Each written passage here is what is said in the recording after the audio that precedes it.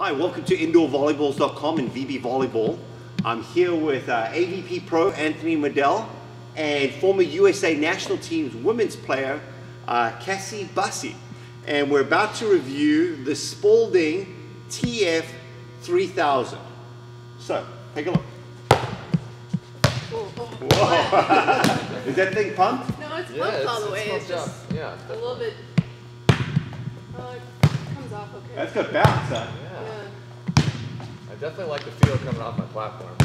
It's but a lot better than the last one we just tested out.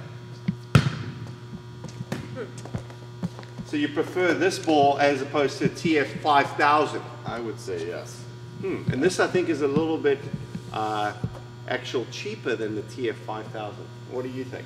Yeah, I think with the 5000 we said, you said it was like a kind of an all-weather ball, and if you're gonna be a young kid just wanting to like go off the garage, a cheaper ball that you don't mind really getting dirty and getting a little bit beat up, it'd be probably a good ball to go with. But for your main quality, probably not as good. Okay. Yeah, I definitely think that that's the way to go. I mean, if you're a kid growing up and loving the sport, you're gonna grab, if you don't have a volleyball, you're gonna grab any kind of ball you can. But definitely, this is kind of the ones where you maybe going off the roof with or going off the wall with. A ball you don't respect as much. Yeah, but that's just kind of how you learn, regardless of of the ball. I mean, when we get to rating them, this is definitely not one of the better balls so far. Maybe the ball we play with on the tarmac outside. Yeah. Exactly. So far, Spalding hasn't really produced a ball we've seen that we really like all that much. Okay. So again, the Spalding tf3000.